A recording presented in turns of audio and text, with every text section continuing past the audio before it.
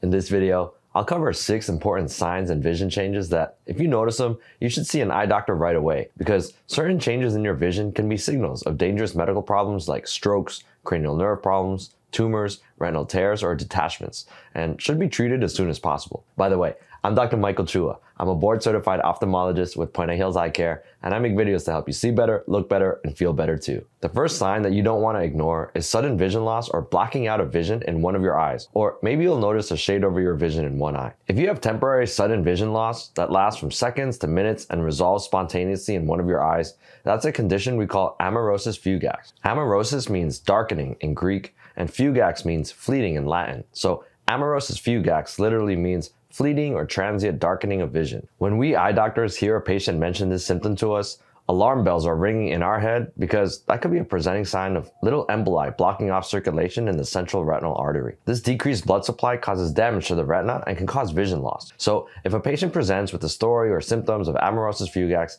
we doctors need to work quickly to identify what's causing these disruptions in blood flow. We can use ultrasound to scan through the carotid arteries in the neck or the coronary arteries in the heart to see if we can identify any plaques in the blood vessels. Basically, over time, things like fat, cholesterol, and waste products can stick to the sides of our blood vessels, impeding smooth blood flow. Sometimes, a small clump of the plaque or a little blood clot can break off and travel through our blood vessels. This is called an embolus. Unfortunately, these little clumps or emboli can get stuck in smaller blood vessels, blocking flow to important parts of our body like our heart, our brain, our lungs, or our eyes. And so, if a patient comes to see us with Amaurosis Fugax or episodes of sudden vision loss, it's a medical emergency, and we need to figure out the source of the emboli quickly, because that patient is a ticking time bomb. This is because an emboli in the wrong location can cause a catastrophic heart attack or stroke, which can be debilitating or even fatal. Once the location of the plaque is identified, then a patient may receive a procedure like a carotid endarterectomy or a cardiac angioplasty with a stent,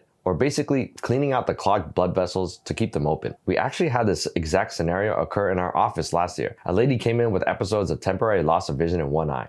My wife, who's also an eye doctor, saw her and recognized the severity of the situation right away. The patient received ultrasound imaging quickly, and it turned out that she had a heart condition which was treated by a cardiologist right away. A few weeks later, the patient's daughter sent a note to our office thanking my wife for saving her mom's life. And she's right. A simple eye exam with prompt medical treatment likely prevented her mom from suffering a catastrophic heart attack or stroke.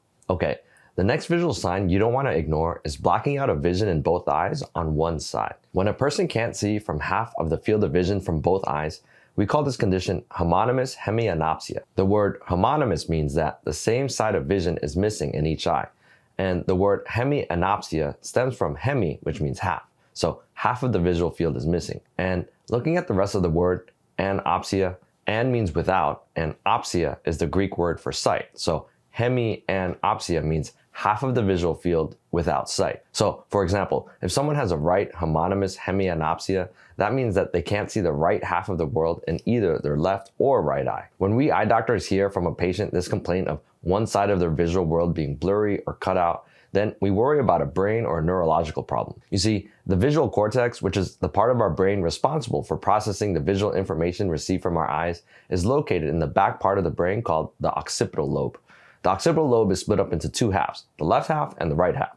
Each half is responsible for the visual information from the opposite side of the visual field. So, our left occipital lobe is responsible for the right half of our visual world, and the right occipital lobe is responsible for the left half of our visual world. So if a patient tells me that they notice they are having trouble seeing the left half of their visual field, then I worry about some sort of damage to the right occipital lobe in the brain. Some of the more common causes of homonymous hemianopsia include a stroke, a brain tumor, or multiple sclerosis. These are all serious neurological conditions that require prompt treatment, so these are diagnoses that we do not want to miss. Okay. The next important visual sign is diplopia or double vision. Now, the first key piece of information we eye doctors need to figure out when a patient comes to us complaining of double vision is whether it's monocular, meaning you still see double vision in one eye when the other eye is closed, or binocular, meaning that it's being caused from the misalignment of the two eyes, so when either eye is closed, it goes away. Now, if double vision is monocular, meaning that it's coming from one eye, then it usually is an eye-related issue that we can address. Common causes of seeing double vision from one eye include astigmatism, dry eye, cataracts, or corneal abnormalities. But if the double vision is binocular, then it's more likely that there's a problem with eye alignment, Or it could be a problem in the nerves that control eye movements, which we call the cranial nerves. You see, most of the nerves in our body originate from our spinal cord, but there's a special set of 12 nerves that come directly from the brain, and they have specific functions related to sensations like vision or smell, or movement like moving the muscles in our face for facial expression, or also moving our eyeballs. These are the cranial nerves. 3 of the cranial nerves, cranial nerve 3 or the ocular motor nerve, cranial nerve 4 or the trochlear nerve, or cranial nerve 6, which is the abducens nerve. These 3 cranial nerves are responsible for controlling the muscles right outside of our eyeballs, or the extraocular muscles. So these are the nerves that allow us to move our eyes as we look at the world around us. If one of these nerves gets injured, then our eyes may become misaligned and our eye movements may become weak. So if a patient comes to see me with complaints of new binocular double vision, I need to consider the possibility that there might be something going on in their brain that's causing damage to one or several of the cranial nerves. One of the most common causes for a cranial nerve injury is what's called microvascular ischemia. So a microvascular ischemic cranial nerve palsy is a condition where one of those cranial nerves that we talked about, the ones that control your eye movements, temporarily lose their function due to lack of blood supply. It's typically seen in older adults with vascular risk factors like diabetes, high blood pressure, high cholesterol, or smoking.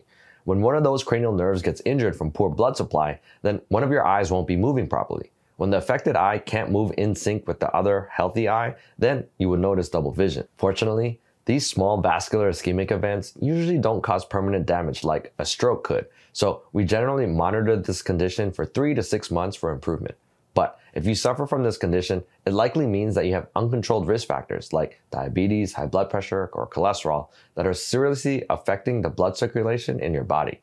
And it serves as a wake-up call for patients to be more aggressive in treating these underlying conditions. Now, ischemia or poor blood supply to the cranial nerves isn't the only possible cause for double vision. Other neurological problems like brain tumors, aneurysms, strokes, or multiple sclerosis can cause damage to the cranial nerves. So many times, we would need to get a brain MRI to make sure you don't have any other dangerous or possibly life-threatening conditions causing the new double vision. There are other conditions that can cause double vision, like thyroid eye disease, which is an autoimmune eye condition associated with thyroid problems, and it usually involves inflammation and swelling of the eye muscles, which can lead to symptoms like bulging eyes, double vision, and eyelid retraction. Another possibility is that, for whatever reason, with time, we may lose the ability to maintain the alignment and coordination of our eye muscles.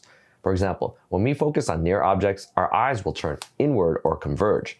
But when the inward turning of our eyes is weaker than normal, then we can start to see double vision. And that's a condition we call convergence insufficiency. So as you can see, there are a wide range of possibilities that can cause double vision, and in many cases, it's a diagnostic challenge for us eye doctors to get down to the bottom of it. Okay, so we talked about Amaurosis Fugax, or transient loss of vision. We talked about Homonymous Hemianopsia, or a half visual field cut, and we talked about Diplopia, or double vision. The next visual change you don't want to ignore is blurring or loss of your peripheral vision. Before we talk about the next vision change, I wanted to tell you about my optimized newsletter. If you want science-backed tips on how to protect your vision and health delivered straight to your inbox, you can sign up for my optimized newsletter at michaelchuamd.com. Okay, back to peripheral vision changes. The tricky part with peripheral vision problems is that since we're usually focused on what's going on in the center of our vision, peripheral changes to our vision can often go unnoticed for months or even years. If a patient notices that they're having problems with their peripheral vision, one of the first tests I would order is a visual field test.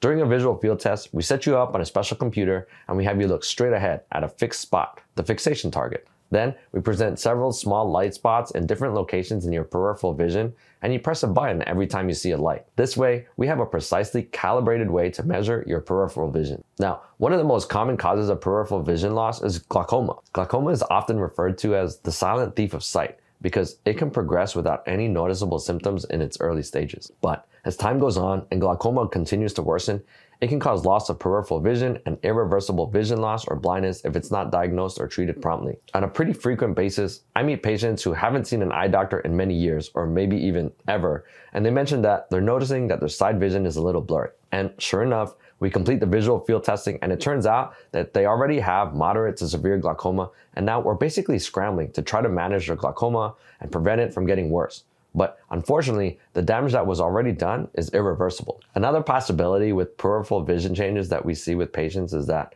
when they complete their visual field testing, I see that the outer half, or basically the side of our temples, that half of the field of vision is blurred or blacked out. This is what we call a bitemporal hemianopsia. So basically, bi means two or involving both of our eyes, and temporal refers to our temporal bones on the outside of our skull. So a bitemporal hemianopsia is a field cut in the outer half of our vision in both of our eyes. When I see a bitemporal field cut on visual field testing, then I worry about something going on in the brain. If we follow the optic nerves from our eyes all the way to the visual cortex in the back of the brain, we see that they cross here in the optic chiasm. If there's a tumor here, it can commonly be a pituitary tumor and it's pushing on the optic chiasm, then this can cause a bitemporal field cut. And so I've personally seen multiple cases of patients who come in saying their peripheral vision is blurred out. They say they've been to eyeglasses stores, they've tried different prescriptions, but the vision was still blurry.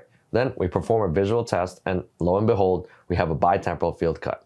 Then they go on to get a brain MRI and then we find a brain tumor sitting right on the optic chiasm and then they go on to receive neurosurgery. Okay, one other possibility I need to keep in mind when patients mention peripheral blurry vision are retinal detachments. Now, a common symptom patients mention with retinal detachments is that they can notice a curtain or shadow coming down and covering their field of vision. It can occur from any direction, the top, bottom, or sides, and it can progress towards central vision loss if it's not treated quickly. It can also be associated with flashes of light or a rain of floaters that can look like blobs, flies, or cobwebs. Retinal detachments are eye emergencies and should be treated as soon as possible to prevent permanent vision loss. So if you notice any of these changes, get checked out with your local eye doctor quickly. Okay, the last vision symptom you don't want to ignore is probably the most obvious, but it's blurry vision. Now, the tricky thing with blurry vision is that so many things can cause it. It may be that you need an updated glasses prescription, or if there's something going on in the eye, then I sometimes like to think about the whole structure of the eye and how any component of it can be causing the vision problems.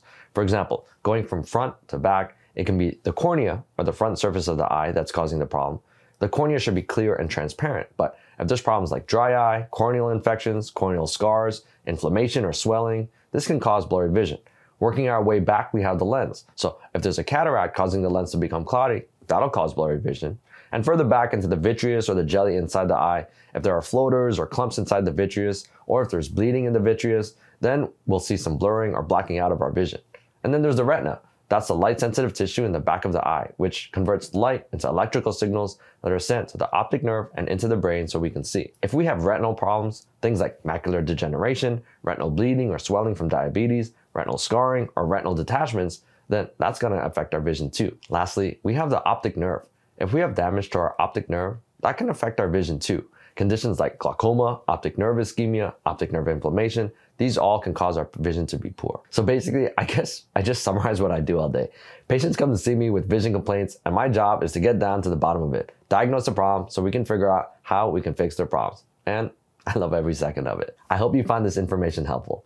Don't forget to subscribe to the channel for future updates. And if you live in the Los Angeles, Orange County, or Inland Empire area and want to get your eyes checked out, feel free to visit our website or give our phone number a call today. I'm Dr. Michael Chua with Puente Hills Eye Care. See you next time.